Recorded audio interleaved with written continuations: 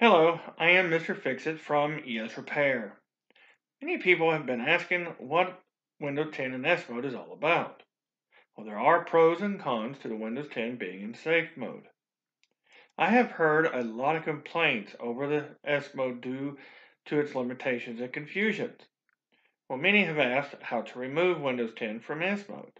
But first, there are some things to understand before I show you how to get Windows 10 out of S Mode. Windows 10 S Mode is a version of Windows that was created by Microsoft to streamline Windows security and performance, while still providing a familiar Windows experience.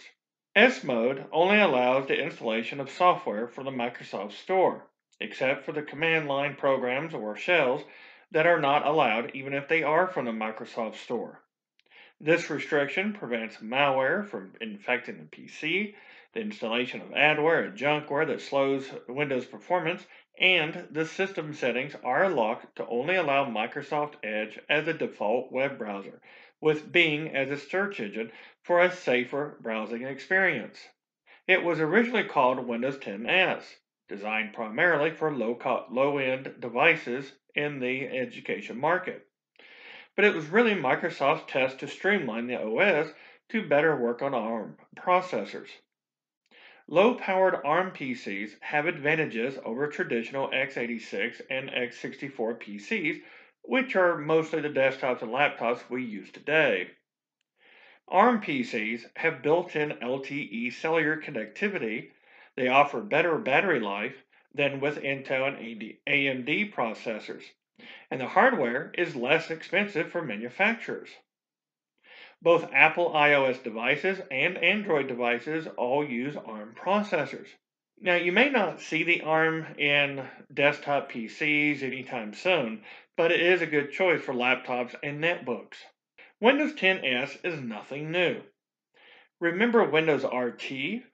It was first introduced on Microsoft's Surface tablet in the late 2012. Then it also appeared in Windows phones. It was better known as Windows 8 RT. There was a lot of confusion between Windows 8 and RT, even between Microsoft representatives. With the increased usage of mobile devices, Microsoft released Windows 8 as an operating system that would not only run standard desktop applications, but could also run mobile applications like those found on tablets and smartphones. To reap the benefits of using an ARM processor, Windows 8 RT was created, but due to hardware limitations, it prevented the ability to run standard desktop programs. Instead of having one universal operating system, Microsoft ended up with two different versions of Windows 8. Windows 8 RT was specifically for ARM devices like tablets and smartphones. Windows 8 was meant to run on Intel and AMD PCs. The two could not be interchanged. Windows 10s was developed to work on both Intel and ARM processors to improve the security and performance to compete with Chromebooks and the Chrome operating system.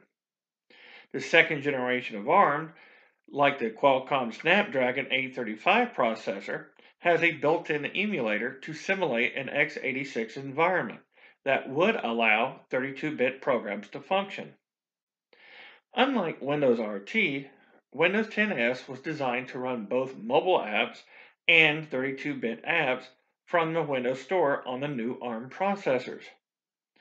However, this created problems because many of the Windows desktop programs were not yet available in the Windows Store, and software developers were reluctant to rewrite their programs for the Windows Store.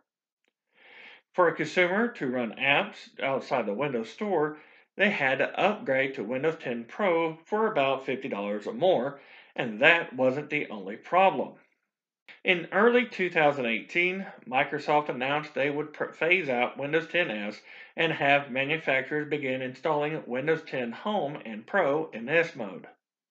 The April 2018 feature update switched existing Windows 10s PCs into Windows 10 Pro in S mode, and the user could then remove the S mode free of charge if they so choose. To this day, people are still confused with Windows 10's S mode. For starters, Windows 10 is in S mode is a streamlined operating system focused on security and performance. You can only install apps from the Windows Store that have been verified by Microsoft to be safe.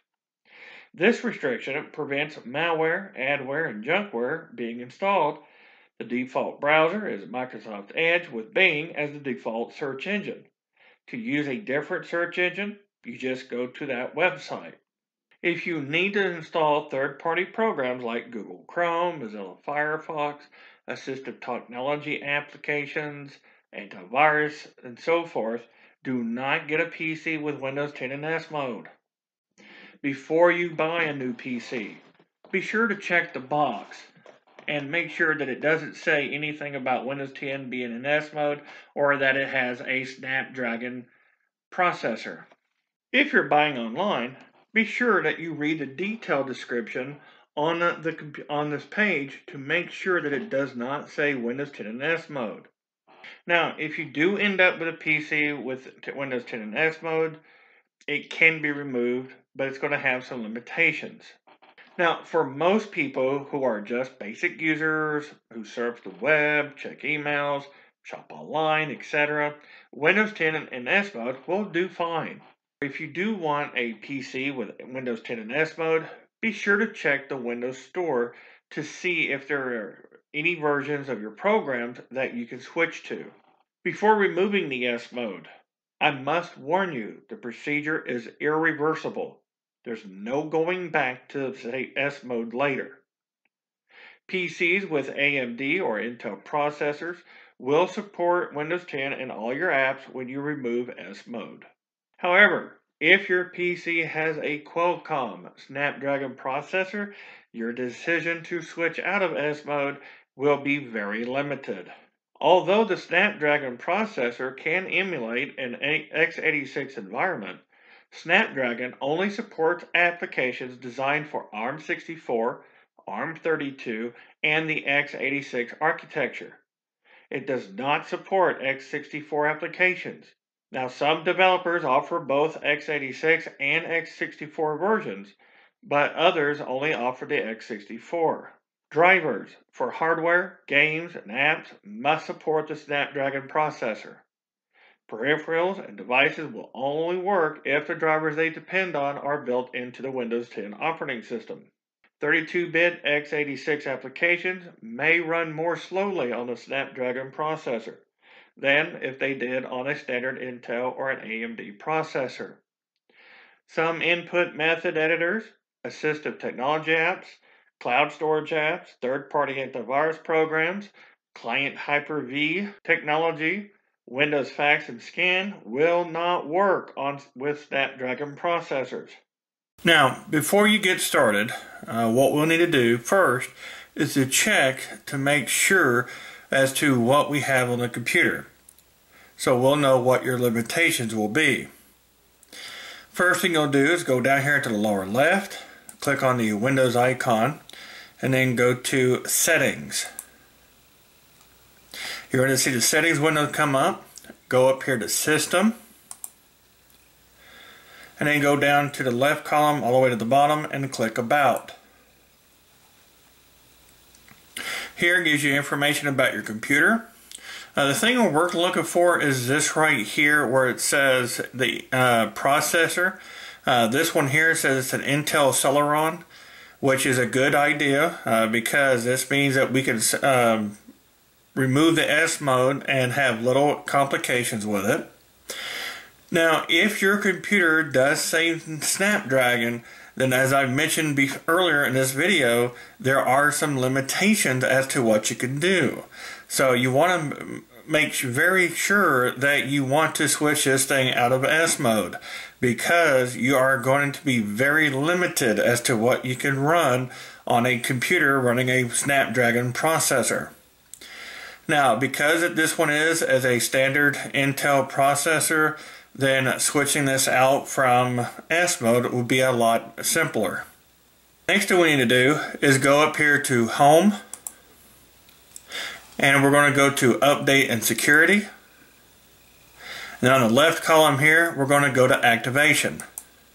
Here, You'll see here it says Windows 10 Home in S mode. It also shows that it's been activated and so forth. You'll see this option here to switch to Windows 10 Home. Now this is going to give you some information. Remember, as I said, this is not reversible. Once you make this decision, there is no going back. If you do decide that you want to resume, what you'll do next is go down to Go to Store. When it comes up, you're going to see that it is going to give you a warning and the options that you have while you're in safe mode. Now if you look down towards the bottom, it's going to show the features and the comparison between the two features. For instance, if you're in S mode, you get added protection, you get optimal performance, and you only get verified applications for Microsoft installed on the computer, compared to what happens if you're switched out. And of course, if you have more information, you can look up any information you need. Now, if you still want to remove the S mode, what you'll do is go over here and click Get.